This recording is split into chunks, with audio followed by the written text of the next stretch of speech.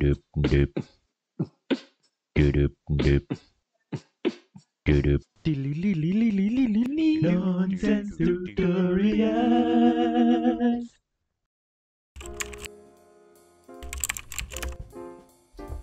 Hello, and welcome back to the first episode of Nonsense tutorials. And today we are going to make a Photoshop tutorial, and I'm going to show you how to carve a spoon in Photoshop. So let's get started. First thing we need to do is to clear all the garbage from our workbench. So let's do that. So let's go to the menu bar on the left and select the hand tool, no pun intended, and just drag everything off the table. So we are now ready to start carving our spoon, but in order to do that we need a wood first. And so the best source of digital wood that I can find online is on trees.com. So this website is really great for all sorts of trees and tree stuff, but we are going to go to the login tab, type in cherry, and I'm going to go for 35 on 20 centimeters. So in order to get the plank out of this, we are going to select the targeting tool, and we are just gonna mark in where we want the laser to begin. Now we simply press the V button on the keyboard to select the drag tool and just whip out the plank from the log. Press Ctrl T to transform and rotate it 90 degrees. So before all the chiseling can commence, we need to select a vise in order to hold our plank solid. So we are going to go to the tool menu, and under vices, we are going to select the bench hook. And what we need to do is just press twice on the spacebar so we can drop the things and catch them. Maybe it sounds weird, but you'll see what I mean. So 3, 2, 1. So now before we whip up all the chisels and hammers, we are going to flatten and smooth out our plank. So let's go to our layers tab and right click our wood layer and select flatten image.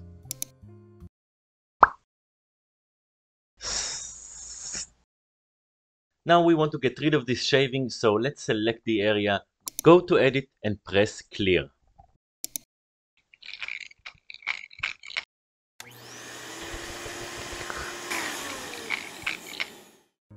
Okay, now finally we can begin the carving. So let's go to the tool menu once again, select carving, and under gouges we're gonna go for a cut 4. Okay, so that might look a little bit intimidating. You have this programming dialog box thing, but don't worry, we're gonna go through it. It's very simple and very straightforward. So let me show you how to do it. Okay, so let's see here. Cut times 3 west wing, switch, cut times 3 east wing, then we write export, execute, I'm dyslexic, and enter. Whoops, hold on a minute, east wing, enter.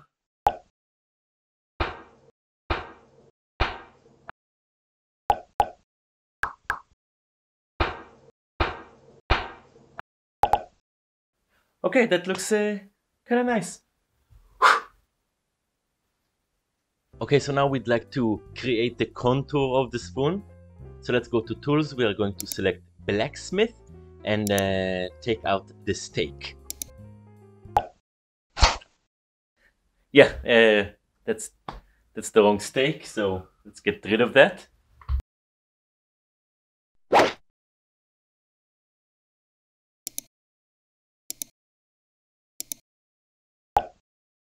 So for the next step, what we're going to do is I'm going to use my fantastic English accent and Google voice recognition to carve the rest of the spoon. So here we go. Hey Google, how cold is it outside?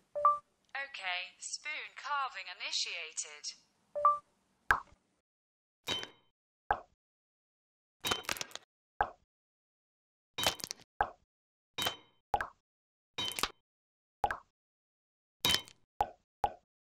Okay, so now that we have the rough shape of the spoon cut out, we need to free it from the vise, as you will.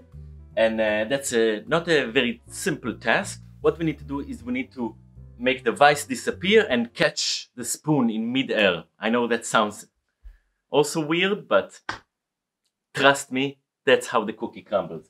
So the next trick is called the Jimmy DiResta ice pick shuffle, if I'm not mistaken. And you need an ice pick from Jimmy, this one, this delicious ice pick. And what we need to do, that's true, yeah? We take the ice pick and we need to just drop it and it will catch the wood at the right time. So let's just do it. Oh yeah. So the spoon obviously needs some sexy contours on it. It just so happens that Photoshop has a lovely tool to take care of that. So let's go to the image tab and select the trim button. As you can see, some sort of drum roll has appeared and another dialog box. And we just need to select what kind of grit sandpaper we want. So I'm gonna go for 120 and press enter. Now I'd like to have two of those, so Ctrl V and press execute.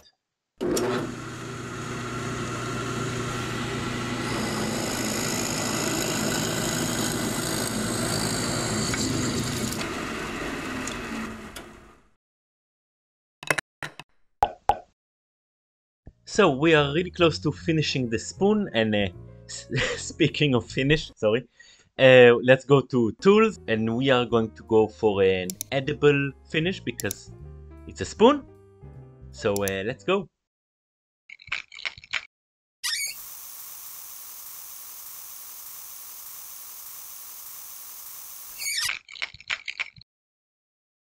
So there you have it.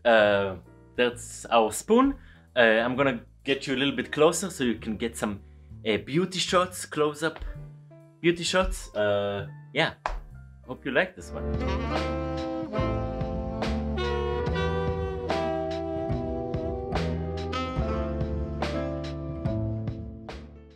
Okay, so before we end this video, I just want to check one more thing, and that is the George tab on the dialog box. I never checked what this button does. Hello there.